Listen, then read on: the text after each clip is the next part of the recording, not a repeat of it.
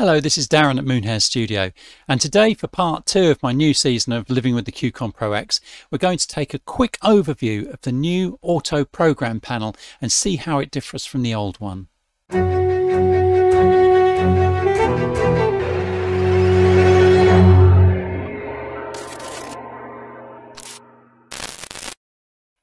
So although you don't have to pay for this new panel, you do have to pay the shipping cost. So is it worth it for you?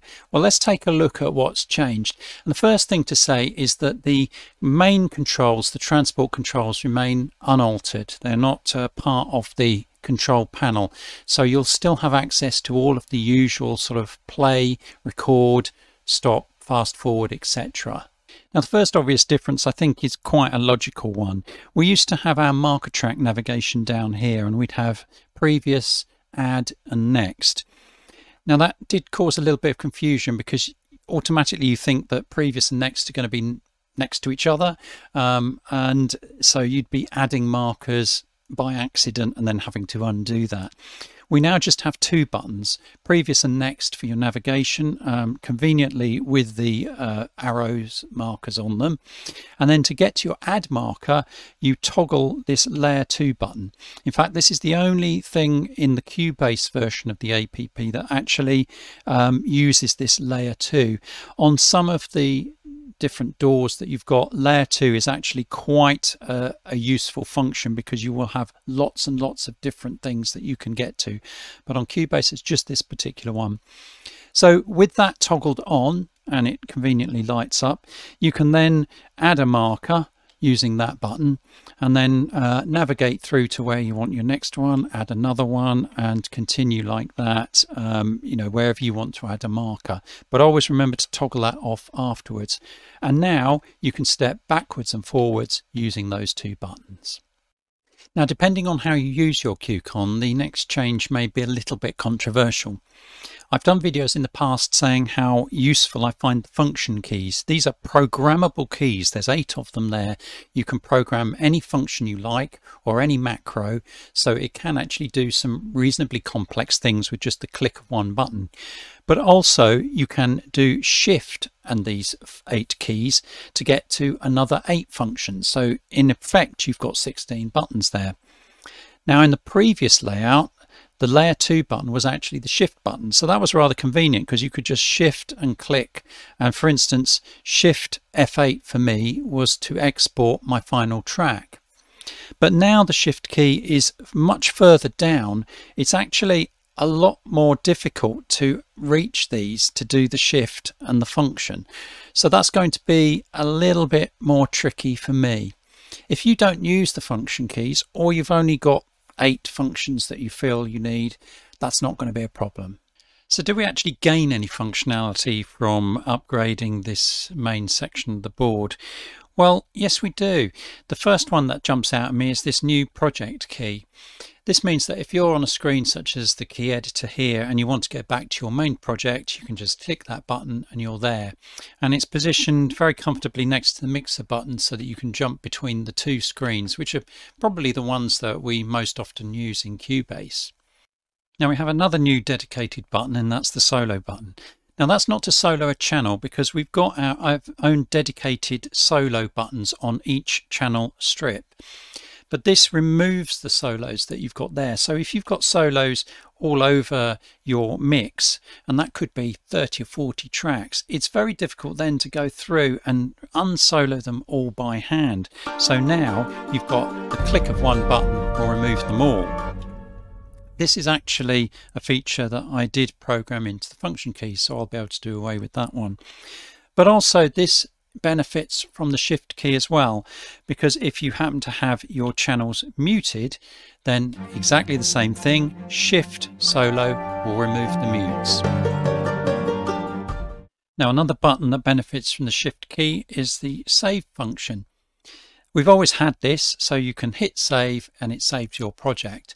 But if you're like me and you like to save different versions of the project as you go through, and then you can revert back to earlier versions if you want to, then this function is really useful because you can shift save, and that will save a new version under a slightly different file name. It just numerically goes up through the file names.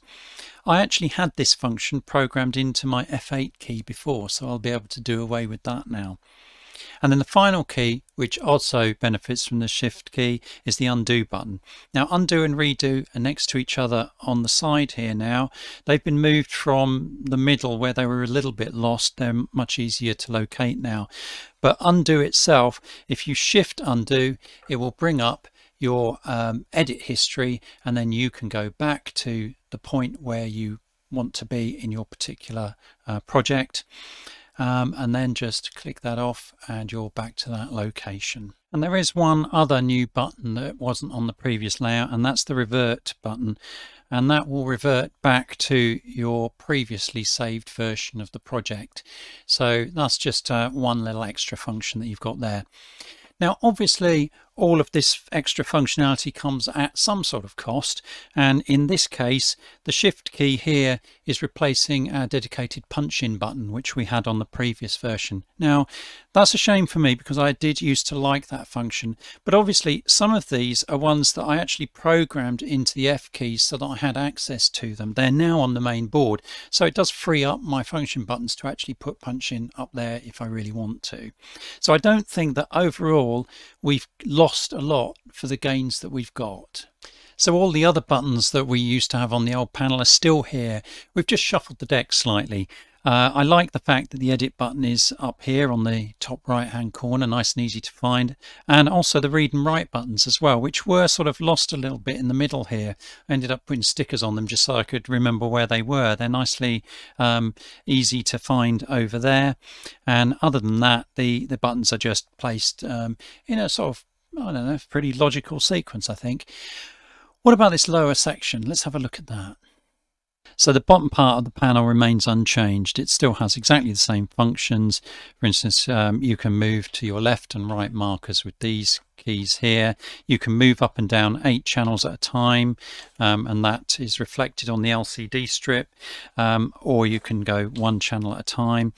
You can invert the faders and the pan pots by clicking this, so now the faders control what the rotary pots were doing, or you can lock the faders off. And likewise the transport bar works in exactly the same way. It's still play, stop, fast forward, rewind. The zoom functions again work in exactly the same way that they did before. I hope you enjoyed that whistle stop tour of the new control panel for Cubase and the Qcon Pro X. It wasn't meant as an in-depth tutorial. There are plenty of other videos on this channel that cover a lot of the features in more detail, and I will also be updating the Living with the Qcon Pro X series over the next couple of months with more in-depth tutorials about the functions of the new layout. But for now, give the video a thumbs up. That would be really helpful, guys. But don't feel you've got to subscribe to this channel. It's an amateurish mess most of the time. So just enjoy what I produce when it's useful to you. And otherwise, I'll see you on the next one. Take care, guys.